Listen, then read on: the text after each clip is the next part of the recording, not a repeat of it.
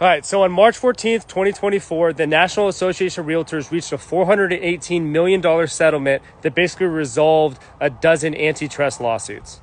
Now, most of these lawsuits revolved around the concept of tying, where the buyer's agent commission is actually tied to the listing because it's the seller and the listing agent who determine what the buyer's agent commission is going to be. So the argument is that because the seller sets the buyer's agent commission, it prevents competition among buyer's agents because the commission is already set. And also, it prevents buyers from negotiating their commissions because the commissions are already set. Another argument was that buyer's agents were actually steering their clients towards properties that offered a higher commission, and that sellers in turn felt incentivized to offer a higher commission to buyer's agents to attract more buyers. As part of the settlement, MLSs will be prohibited from displaying how much commission a seller is willing to pay to a buyer's agent, and buyer's agents will be required to have signed agreements with buyers stating what their commission is going to be.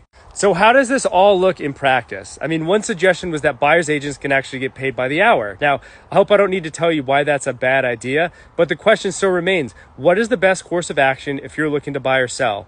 Well, over the next few days, I'm going to go over the exact advice that I'm going to give to my buyers and sellers for the upcoming changes. And if you want to stay ahead of the game, if you're looking to buy or sell, follow me for more. My name is Ian Chandler. I'm a real estate broker here in California.